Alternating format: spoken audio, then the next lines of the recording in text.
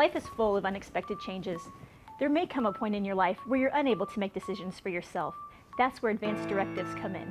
Advanced directives are a way for physicians to help create a plan of care for you and your family to make decisions for you when you can't make them for yourself. There are 3 legal documents and 1 directive that help create these plans of care. Let's take a closer look at these 4 documents.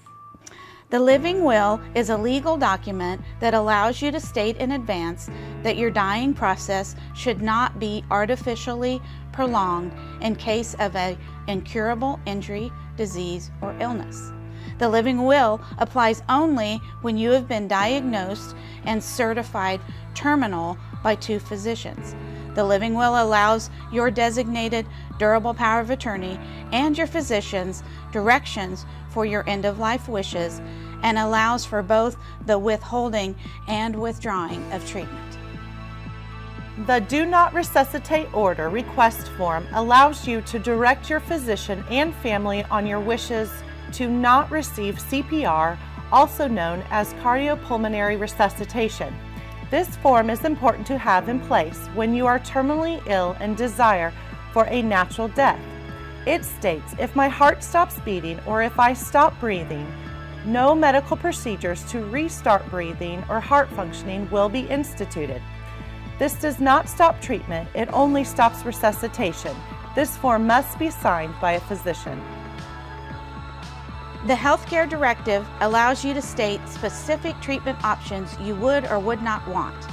The form can also help your durable power of attorney understand your treatment preferences.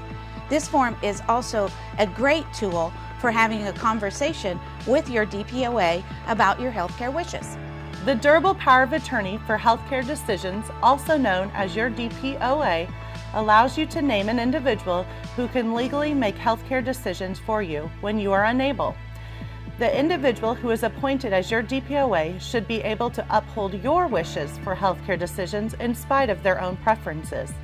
This document will allow the DPOA to make decisions about all your healthcare needs, such as treatment, choice of physicians, long-term care, home health services, hospice services, and other healthcare needs. This document only goes into effect when you are unable to make decisions for yourself or you request someone to make decisions for you. Healthcare and end-of-life decisions are some of the most important decisions you can make. If you need any additional information or help completing advanced directives, please contact Hutchinson Regional Healthcare Systems. We're here to help.